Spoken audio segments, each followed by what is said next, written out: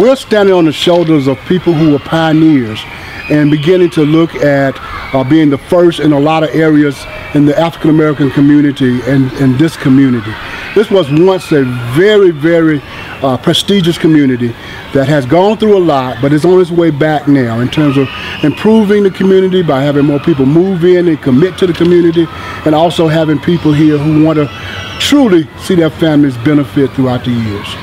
Well, the community leaders have expressed such pride in this building that we feel like redoing the building and bringing it up to a real modern standard, but in a historic way, is going to make the community feel pride in all of the things that are going on here. There's a lot to be proud of right now, and I think this building is going to be a centerpiece.